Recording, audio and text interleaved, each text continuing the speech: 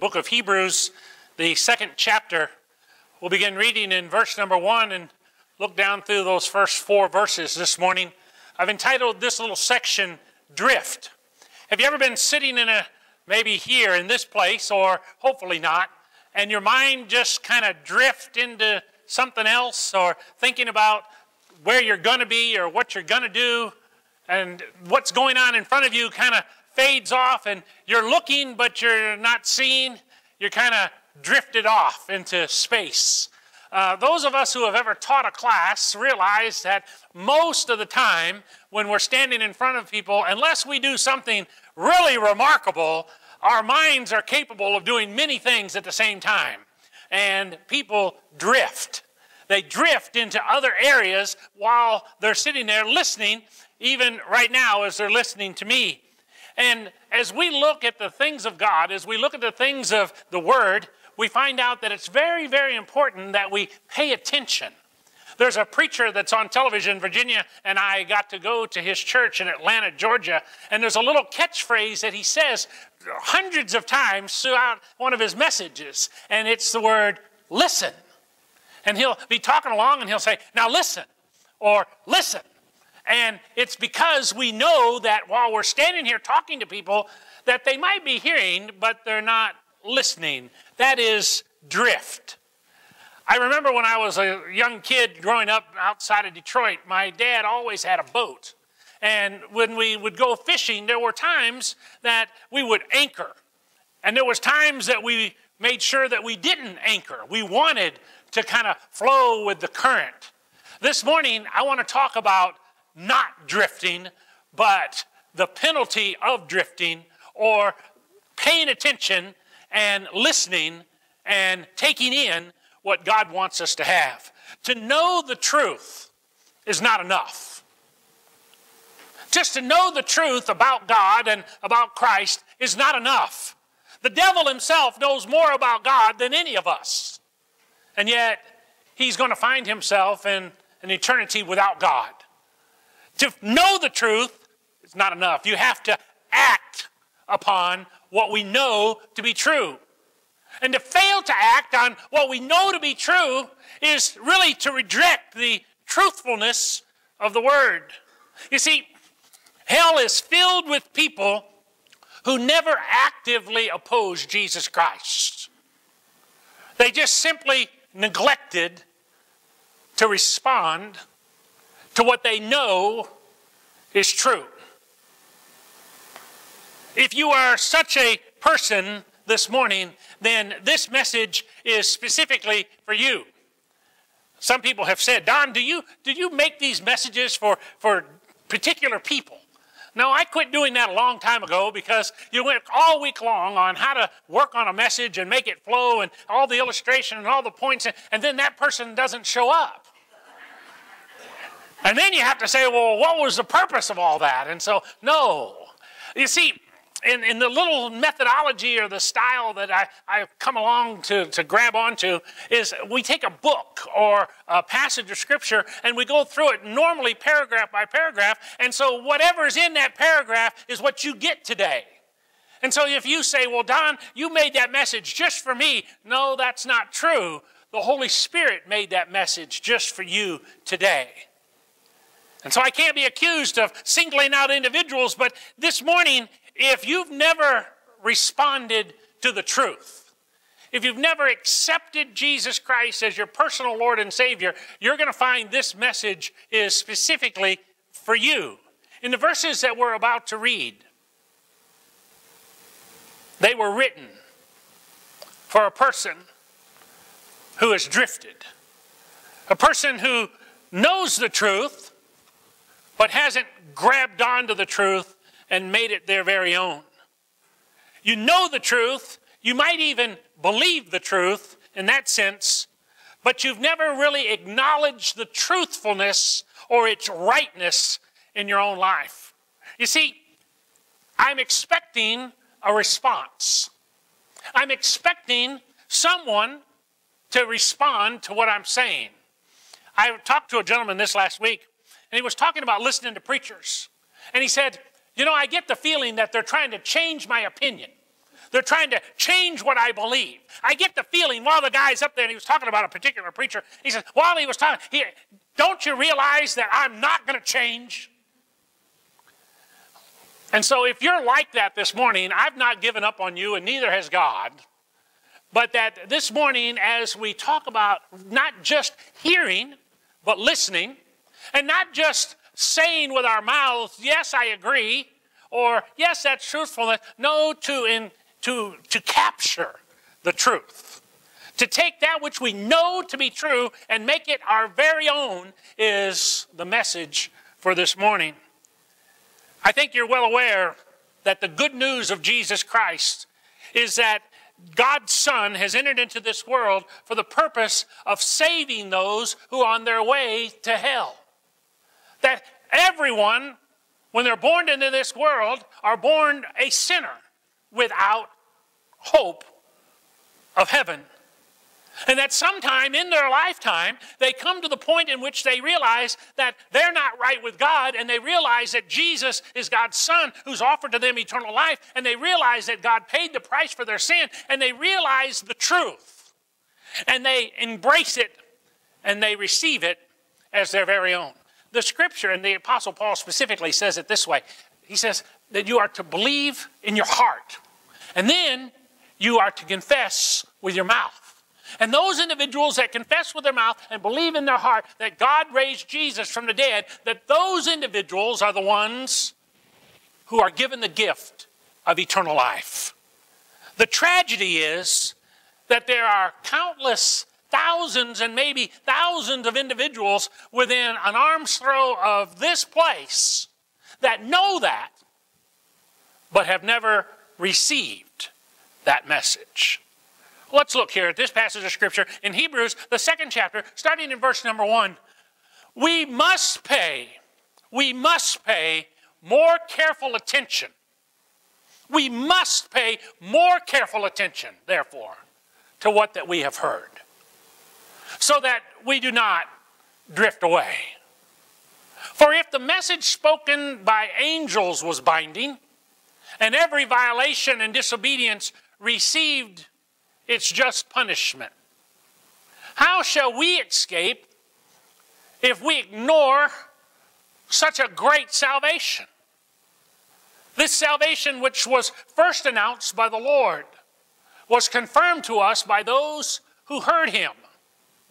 God also testified to it by signs and wonders and various miracles and gifts of the Holy Spirit distributed according to his will. To know the truth is not enough. For the devil himself knows the truth, but fails to act upon that which he knows to be true. And because he fails to act upon that which he knows to be true, he rejects the truthfulness of God. Pray with me one more time. Father, as we open your word and as we expound upon this paragraph, may your Holy Spirit use these words to draw people to you. And Father, not by the cleverness of men or by the cleverness of the message, but strictly by the wooing of your Holy Spirit, may we respond this morning. For we ask it in Christ's name. Amen. I've said all along that right teaching demands a response. It doesn't really matter if we're teaching geometry or if we're teaching God's Word. It demands a response.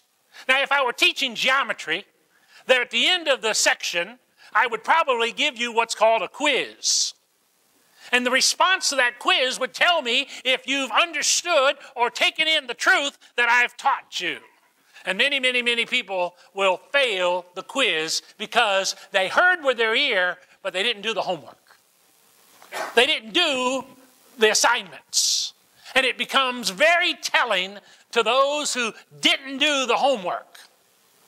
If I were teaching God's Word, there is going to be a time in which the test will take place.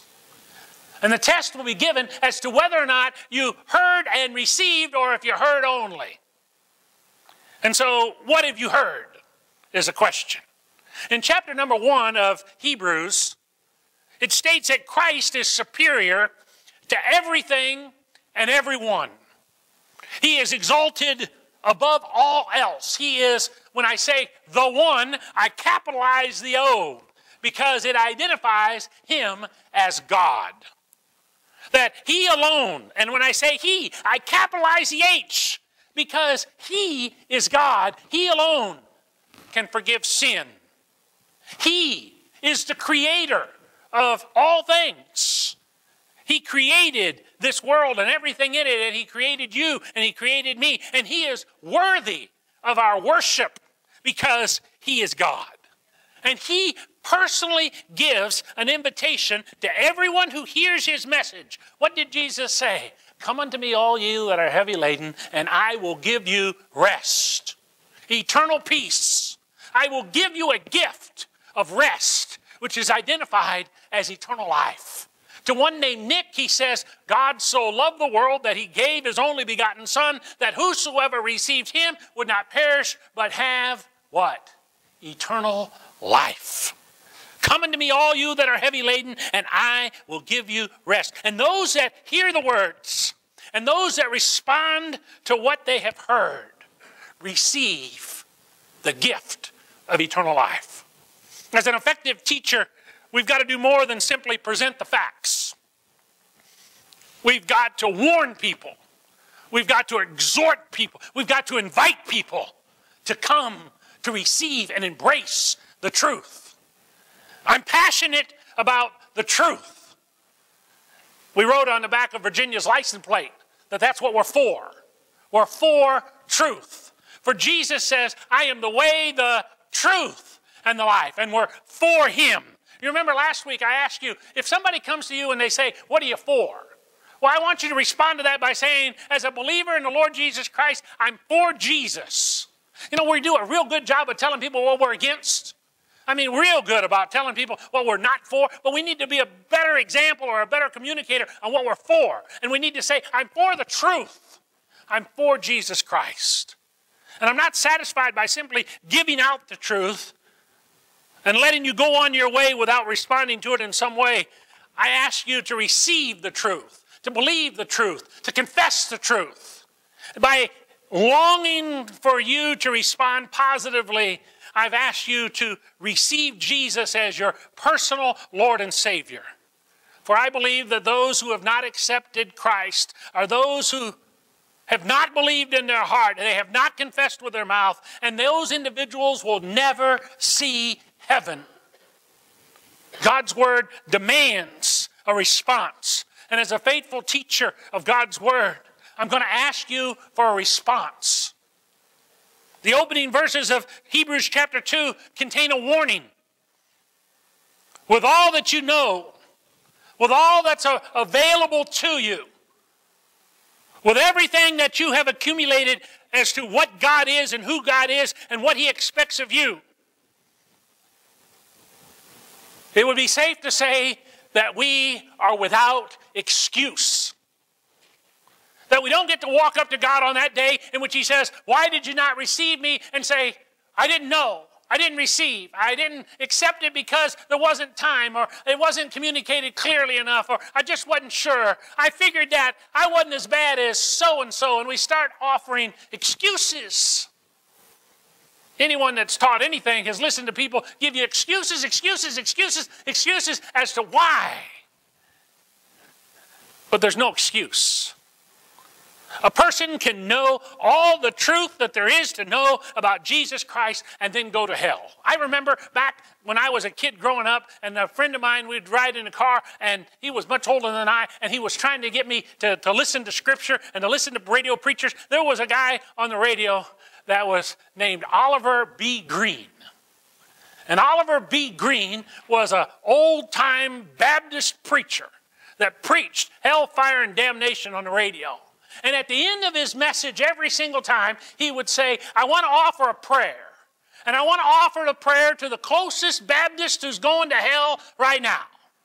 Because you see, in our minds, we say, well, I'm tagged. You know, I'm a Methodist, or I'm a Baptist, or I'm a Presbyterian, or I'm a Pentecostal, or I'm a something, and I'm a something, and I'm a something else. And we got it in our head that if we're tagged, that's all that we've got to do. And you see, it's more than that. We don't just get tagged. We have to receive and accept and take that which we know. There's another warning here. It's found in verse number 3. And it's a warning to those who are intellectually convinced but yet haven't received or haven't acted upon the truth. You know, there are many warnings throughout the Bible to those who have already accepted Christ. There are those who have accepted Christ and they're warned not to grieve the Holy Spirit, or they've accepted Christ and they're warned that they need to be living sacrifices, holy and acceptable unto God. There are those that have accepted Christ and they're warned that they've got to not live for themselves, but they got to be a disciple of God, and they've got to take the message to the four corners of the earth, and if they don't, they're not going to receive a reward. There are those that have accepted Christ and they're warned not to neglect the salvation in which they've been given. But this warning goes to those who are intellectually convinced, but they've not received. They have failed to embrace. Specifically here, this warning are to those that are from the Jewish descent. The first century Jews that saw Christ and they didn't follow him.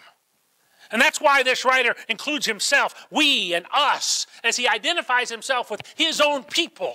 And the message is not strictly, though, to those who are Jewish descent, but it's to anyone who is sitting there listening and deciding whether or not these things are true, and that at some point they say, I can't argue against it. I don't have enough information that causes me to argue against it. I'm kind of convinced that what that guy is saying, or I'm kind of convinced that what he read there is true, but I'm just not ready to act upon it.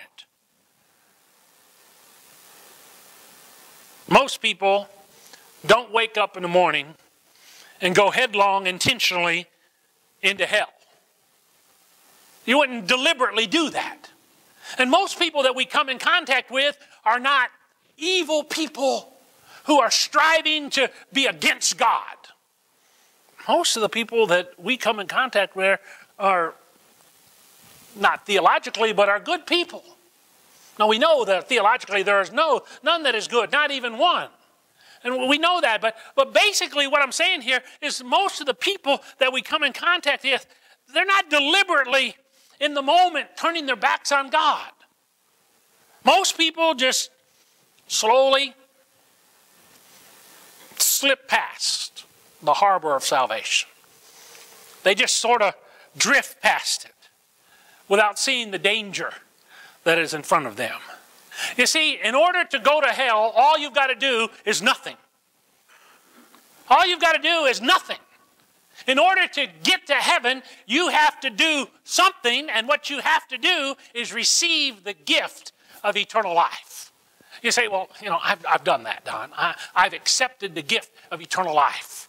Then don't neglect the salvation that's been given to you. It's a great gift from God. I think the second important reason for here that's given that we need to grab onto is the fact that we know a lot about Christ. We know a lot about the facts that he died for our sin. I mean, after all, we came to church on Easter. We heard the message that Jesus died and was buried and he rose again. But most people say, what am I supposed to do with that information? And they basically sit there and they say, well, I categorize that over in this department of my brain called church or religion, and we put it over there and we store it away, sort of like our multiplication tables. That's interesting information. It's sort of important, but I don't know how important it might be. And when I run it into a case that it's really, really important, I'll pull it out of that segment of my brain and I'll plug it in and it'll work for me. Sorry. It doesn't work that way. You see, to go to hell means we do absolutely nothing. We haven't embraced it. Perhaps I'm describing somebody in our family.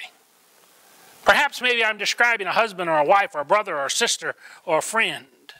Or maybe I'm describing someone that's here right now. I mean, you come to church, you hear and you hear and you hear and you hear, and you know, and you know, and you know, and you pile up all this stuff about God, but there's never been really a time in which you've had to pull it out of that side of your brain and put it into practice, and so you think, well, it's just good enough to know. This warning goes to those individuals who have heard and haven't received. In verse number 3 and verse number 4 of that little passage that we read, there's 3 reasons. Now there might be 6, there might be 12, but you'll be real glad that I found 3.